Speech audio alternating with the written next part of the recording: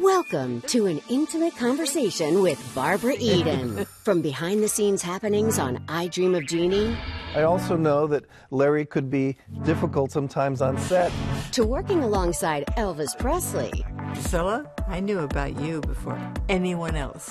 And although her life looked perfect, there were dark times. It was the most horrible feeling I have ever had in my life.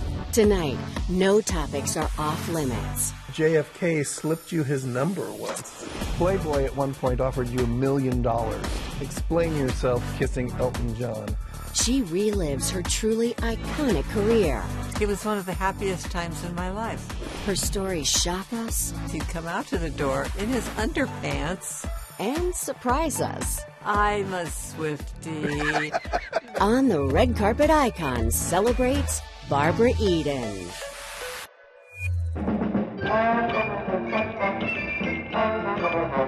I thought, Barbara, we should start with the Jeannie days before we move on. And let's just begin with Larry Hagman. So I know that you loved your chemistry together, and that was no secret that you had great chemistry. I also know that Larry could be difficult sometimes on set, and I also know that if you wanted to, he could have gone bye-bye, right? Well, yeah. Yeah, he could have. He could have, but it was just wonderful working with him. And I couldn't bear to see him leave. I mean, he was never a problem for me, you see. If they'd asked the crew, now there would have been a different story probably. But it was a great time. I worked very hard. And also, I had my baby on the show. They allowed me to be pregnant, and they hid it with lots and lots of chiffon. I looked like a walking tent, you know. But it was a wonderful time. Wonderful. There is a signature move that you did on I Dream of Jeannie with your arms folded and the blink, and I want you to tell me how long it took to master that particular movement. Well, now, our first director was Gene Nelson, who was also a dancer and a choreographer, and, you know. So that was his idea to do that, and it didn't take any time at all. Really? No, you just do this. You blink. The thing, did anything happen? I don't think so. It just seemed like maybe you went with other moves before you came up with that one. No. No? No. I know you say actress first, but you have spent an enormous amount of time on a stage singing. Swim or fly, only please come back to me. And you were in Vegas, and you were in Reno, and you were in Atlantic City, and you had a show, and you were headlining. There must have been great joy in doing something like that for live audiences. Well, it was. But I was a singer to begin with. Right. But no one knew I could sing or that I studied. I studied at the conservatory in San Francisco, and then I sang in high school. I was singing with dance bands around the Bay Area. And I came down to L.A. Of course, I was studying theater, too, you know, at the same time. The problem for me with Hollywood was that I came down and didn't know anyone. I didn't have any relatives in the business. I had no connections, no friends. And I did have a friend. I stayed with my aunt and uncle in San Marino when I first got here. Didn't know how to drive a car. And then finding a job. The first job I got was in a bank, downtown L.A. at night. I got it at night so that I could go out on interviews. It looks like there was a time in your career where you were basically on TV almost every week. People kept hiring you for one show after another, after another, after another, for all different kinds of roles, westerns and sitcoms and dramas. It was fun. What was it that, like, did you have to say no a lot at that point? I never said no. No. No, I like to work. I like to work. And it is, you know, it's fun playing Loco or Stella and Harper Valley PTA. Oh, let's face it, this here is just a little pagan place and you're all a bunch of Harper Valley hypocrites. It's fun doing those characters, but it's also fun being on the Andy Griffith Show and playing the manicurist. Some of the married women here in Mayberry are afraid that you're going to steal their husbands away from them. Oh, well, that's silly. I'd never do a thing like that. Oh, I know you wouldn't. I know you wouldn't. Or I Love Lucy. Or I Love Lucy. That was one of their last shows. My mother told me to pick you. She was lovely to me. She was just the best in the whole world to work with. You were so popular on television that when you would go out in public, you really did wear a red wig? Oh, no. Only when I was with my son. Oh. Because he didn't want to be Jeannie's kid, quote unquote. And one time we were at Disneyland, and we were in line to go on one of the rides. And the man at the head came, and I had the red wig on. And the guy came down and said, "Barbara, we didn't know you were here. You don't have to stand in line. Come to the front." So we did go to the front, and I looked at Matthew and I said, "You see, it's not so hard being Jeannie's kid." Oh, gosh. I want to talk about some of the attention you got from men over the years. And I remember in your autobiography, you mentioned that JFK slipped you his number once. Yeah, I was doing a show called How to Marry a Millionaire, which is based on the movie. He's even more loco than I am. And I played Loco, the Marilyn Monroe part, in this TV show. And they sent us on tour. That's when they would send the actors all over to all the big cities and to let people know what they were doing. We were in the airport, and I was where you usually find me, in front of the candy counter. And I'm looking, deciding which one I want. And this man came over, and he said, "Who are you with?" Like that, just very abruptly. And I said, "About 20th Century Fox." He said, No. Who's your handler? You've got somebody here. And I pointed, and so he went over, and then the gentleman who was with us for the trip said, "Barbara, would you like to meet Senator Kennedy?" I said, "Fine, that would be lovely. We don't care." So we went to a little room at the side, and the very abrupt man said, "I want you to meet the next president of the United States." And I went, "How do you do?" And we had a nice little talk. He was just a lovely guy, very nice and handsome. But at the time, of course, I was dating Michael and Sarah, who I later married.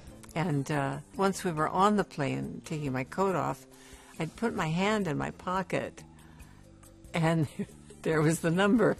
Yes. So you make a movie with Elvis called Flamin' Star.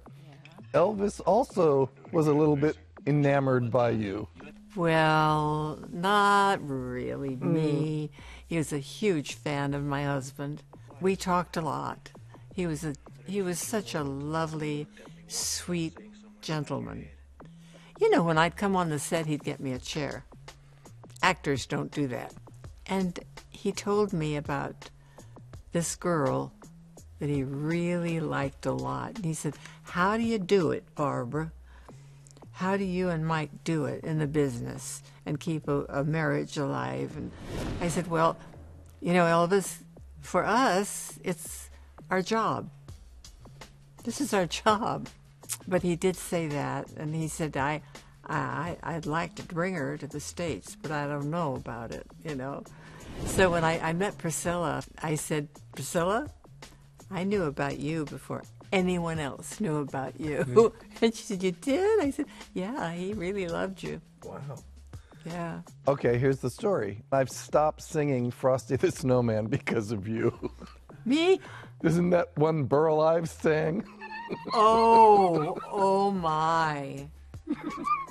Oh my goodness. Oh yeah, that was Universal Studios, the movie I did with Tony Randall. It was The Brass Bottle, as a matter of fact.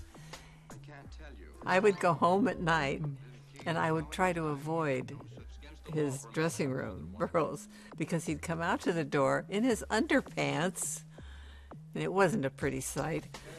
And then he'd say, "Come here, little girl," like that, and he meant it.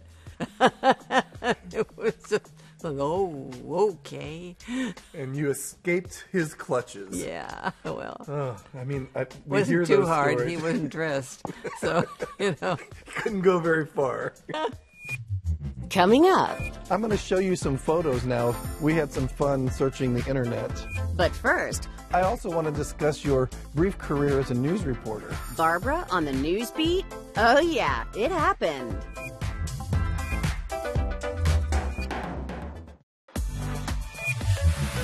I also want to discuss your brief career as a news reporter for Eyewitness News. Eyewitness News. Here in Los Angeles. Once upon a time, there was a fire in your neighborhood. I knew you lived there. I called you. Yes. You're on television with our anchors. The whole newsroom is stunned that Jeannie is on TV. I can see a lot of smoke. Oh my! I was doing some laundry when you called. The phone rang, and I went back into the kitchen, and it was George. And you said, "How are you doing up there with the fire?" And I said, "What fire?" He said, "Well, I know you're close, and you're." And I said, "Just a minute." I went outside. I finally raised my head. I'd been looking only at the clothes and what I was doing, and I looked up and, oh, yeah, there's smoke over there. And then you did the play-by-play for us. All this smoke suddenly. I realized it just on the next ridge over. Yeah. Very good. Oh, something different for you. It really was. I'm going to show you some photos now. We had some fun searching the internet and found some things that we're going to ask you to respond to. What are these elephants from? Oh, that's from... This isn't from Harper Valley PTA. Yes, it is. It is? Yeah, but that's the film. That was the film, which was, it was an independent film. You were with elephants, you were with lions, you were never afraid of animals. I love elephants. I love elephants. I don't know what's on your head here, but what's this? Oh, I'm a nurse, and that's Bob Hope. But what was this from? That was the opening of the Madison Square Garden. You mean when Madison Square Garden opened originally? No, the second one, I think. The Wow. second one. Now there's the third one, I know. But So how does this happen? Bob Hope says, would you put on a nurse's uniform and help us out? no, this is special. He said they talked to the powers that be, my agents and things, and it was a job. Now we're going to the world of color. Explain yourself kissing Elton John. Oh, well, that's Vienna. That's recently. That's pretty recently. It isn't the kiss I should explain. It should explain the costume. It still fits. It was a moment. It was a lovely. I looked at the picture and just figured it was 30 years ago. Oh, thank you. That's a big deal. Yeah, it was, and it was for a very good cause. Playboy at one point offered you $1 million to grace the pages of the magazine. I said no. No. I said no. Yeah. My acting coach used to always tell me, "Barbara, you're too proper. You have to let people know who you are and what you are. You have to be naked in front of the audience. Naked, not literally. Metaphorically, yes, okay. but not literally." Up next, Barbara opens up about heartache in her life. I am so lucky. What's the matter with me? Why? Why am I so sad?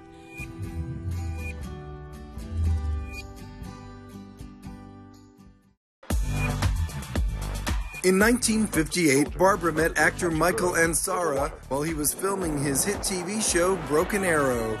The two were married later that year, with Ansara even guesting on I Dream of Jeannie. I am the blue gin. You mean there's more than one of you? Let's talk about Michael now, because I remember reading your autobiography and it just sounded like a love story for the ages. It had a sad ending at one point because you didn't stay together. He was, at that time, the love of my life, yes. And we had a very, very good marriage. I'll tell you what happened. After Matthew was born, of course, like 4 years later, we decided to have another baby. And I was pregnant. But I went on the road with, of all things, The Sound of Music, playing a novitiate, and I'm pregnant. So I was gone for a couple of months. And I came home, and I went to see my doctor, and he said he had bad news for me. And he said, I can't hear a heartbeat. I think the baby's gone. And I was 7 months pregnant. And at that time, now they would take the baby if they knew that. At the time, they didn't. So I carried that child, knowing it was not going to survive or hadn't survived. And that really, afterwards, I thought, oh, I'm fine. I'm okay. I'm just fine. And I went back to work, and I remember it was the MGM Grand. I went there and sang. But coming home, I just wanted to get home. I just wanted to get home. And once I was there, I didn't want to leave the house. It was the most horrible feeling I have ever had in my life. And I understand now, I read that a lot of people don't believe women when they have this terrible depression after a birth, but a stillbirth is just annihilating. I remember I had a cold, so Mike took me to our main doctor, and the doctor said, "Hold your hand out, Barbara." And I held it out, and it was going, literally, that I can't even do it. It was quivering. And he went out and told Mike, he said, she can't go back to work, because I was supposed to do another play in Arizona. So I went home, and I would sit there, and I would look at Matthew, who was about 3 or 4 years old at the time. I was thinking, I am so lucky. What's the matter with me? Why? Why am I so sad? Why am I so icky? Icky feeling is what I felt. That's really what happened to my marriage. And it affects your life afterwards, because you're angry, you know, depressed, can't get happy. And no, I never want to go there again. But I do, in reading your book, I remember thinking there was an arc, basically, that no matter what happened with you and Michael, there was always love. And I thought that was nice. We're not going to talk about husband number 2, because, no. No. But husband number 3 is gold, right? Oh, he's gold. He's a love. Yes, he is. He's Kansas boy. I need to take you to a serious spot one more time, because there was a time, and this is what I want you to help other people. There was a time that you said once, for 14 years, you worried that the phone was going to ring about your son. And one day it rang. And you have gotten through a tough period, another one in your life. We're talking about his drug problem. Yes. It's what I didn't know, or Michael and I didn't know how to handle it. Matthew had hidden it so well, but most of us don't have drugs in the family, so you don't know those signs. Now I know what they are. And the other thing I think parents need to know is that you should join groups of people who have the same problem. I had a dear friend, I thank God, who would go because she had lost a son through drugs. And she would take me to meetings. We go all over the city to meetings, and you learn from other people what to do, how to handle it. Yeah. You know, once they're adults, there's not a lot you can do. I think it's very important for people to talk about it. It's very important. And in Matthew's good days, he was just the most wonderful. His friends called him the gentle giant. He's a big guy like his dad, and smart and funny, and I was lucky to have him as long as I did. Coming up, Once upon a time, you said these words. I intend to be working until I'm 90. Now what? Plus, I'm a Swiftie. You know, I am. And right now, I think she can do anything. have you taken a selfie with a celebrity? We want to see it. Scan this QR code and share it with us. We'll post our favorites on the On the Red Carpet social pages.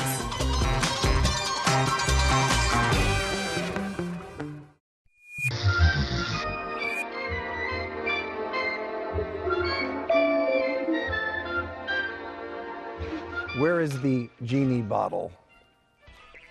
As of a year ago, it's at the Smithsonian. Yes. But you have one in your house too, right? No, I gave it to. Oh, that was the one that I saw in your house once upon a time? Yeah.